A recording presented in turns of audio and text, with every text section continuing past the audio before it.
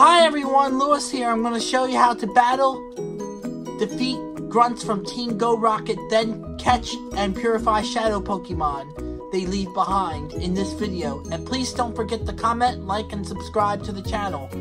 Also, hit the bell for alerts when I upload new content to the channel, especially those with disabilities similar to mine. To find and battle Grunts, you have to find Pokestops that are shaking and glowing.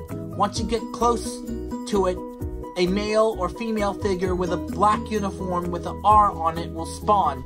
Depending on the types of Pokemon they use, you will have to use your strongest against them. Once a battle is engaged, you will automatically battle them through Master League. Your goal is to stop them from stealing items from the stops and rescue shadow Pokemon they leave behind.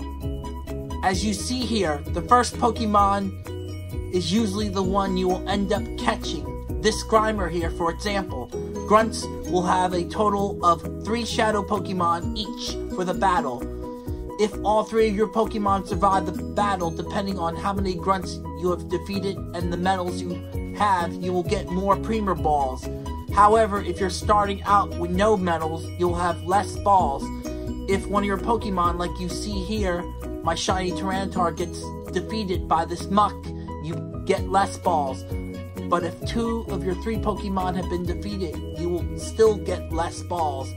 If all of your Pokemon have been defeated, you will have to try again. Unlike PvP battles or battles with your respective team leaders, you'll have to heal your Pokemon like you do with gym battles and raids.